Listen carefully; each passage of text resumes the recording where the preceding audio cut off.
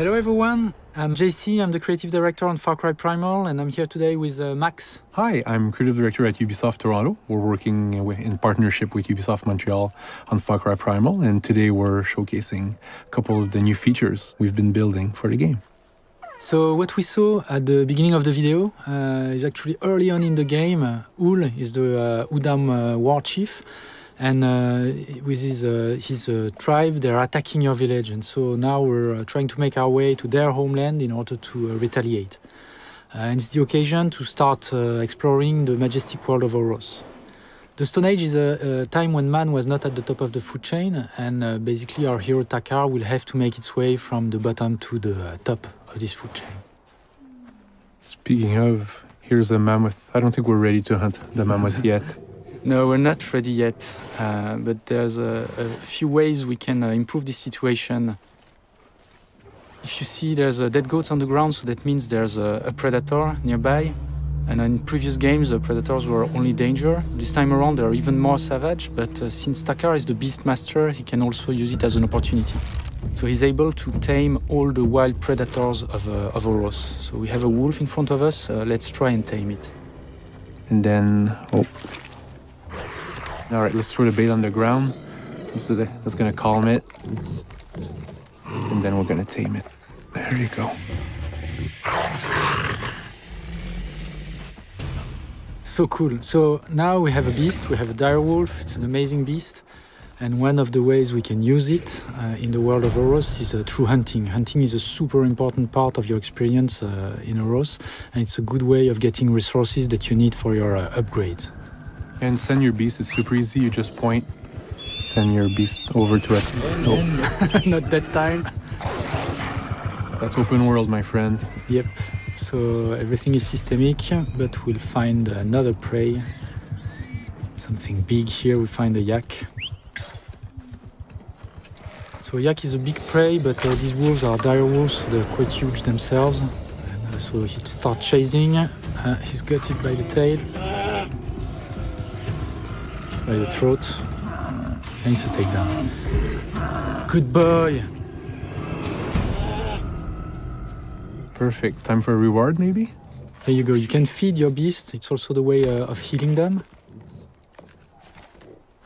We just killed the yak. It's the opportunity to get resources from it, which will enable us to upgrade. So let's see what we can upgrade.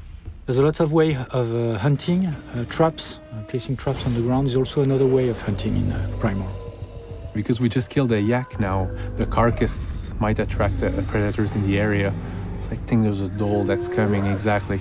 So we're just gonna set the trap on the ground and wait for the dhole to come.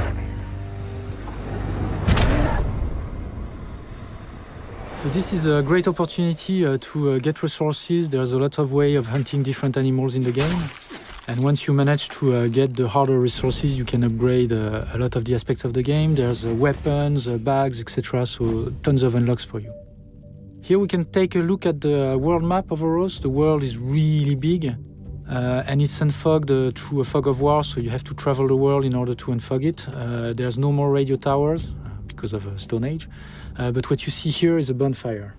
Yeah, bonfires are used to fast travel everywhere to the world of Oros, and it's also a place where you can access your village stash.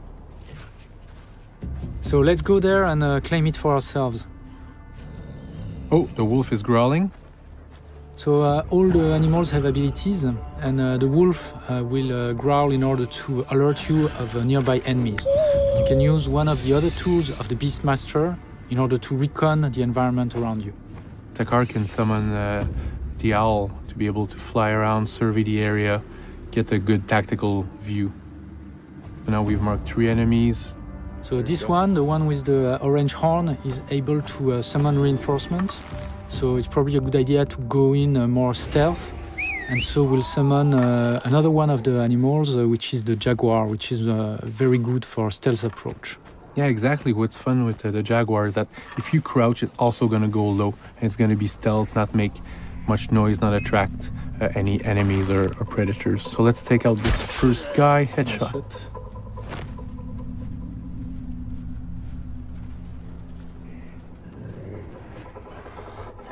So here you see, as long as we crouch and the jaguar is crouching, it's completely undetectable, and so we can approach very stealthily from the enemies. Oh, that was a good headshot. This is exactly what I love to do when I play the game. Send my beast on a first target and take out the second one right away, and then double takedown. And so now we can claim the bonfire with a fire roll. So this is really cool because it gives us a very important anchor point in the world where we can fast travel. It enables us to conquer the world of Oros and have much more ease as we travel through it. But there's a lot of other ways we can travel through the world of Oros. As the Beastmaster, you can summon an owl, you can give order to a beast, but you can also ride a wide array of animals, like the young mammoth. But you also have other beasts that you can ride, and it gives you really a lot of ease as you travel through the world, and you're able to move much faster, but also use it as a weapon, which is a good opportunity. So you can see the green gas, which is one of the weapons of the Udam. And the rhino just decided to run away. So here we see the glacier of Oros in the back. We'll just skip ahead to the outpost where we'll find a lot more resistance and we'll summon a saber-tooth. What a great feeling. I love doing that. So the saber-tooth is one of the deadliest predators in the game world, and once you have one at your side, it gives you a lot of power. So we've arrived to the outpost that we're hoping to attack. And the best course of action, as usual, is to summon our trusty owl and recon the area. Yeah, exactly. And when flying with the owl, the different icons tell us the types of enemies that we're going to be facing.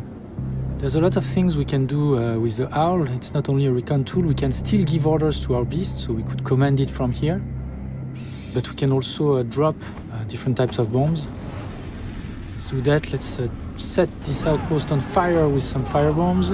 Here we go, and we can also use it to attack enemies, dive down directly to enemies.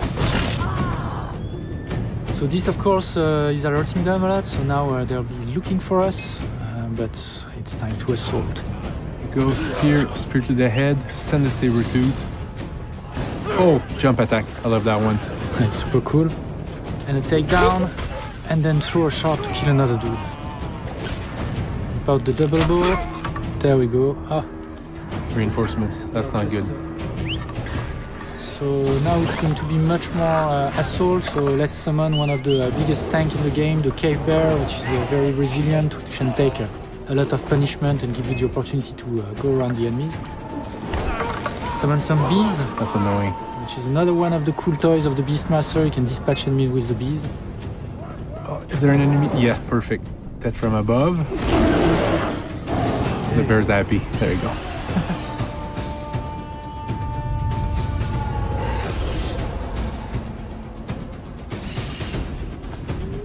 Yeah, that was just a small taste of the amazing Stone Age open world full of surprises and danger that we've got waiting for you. Thank you very much, GC. Thank you, Max. See you soon.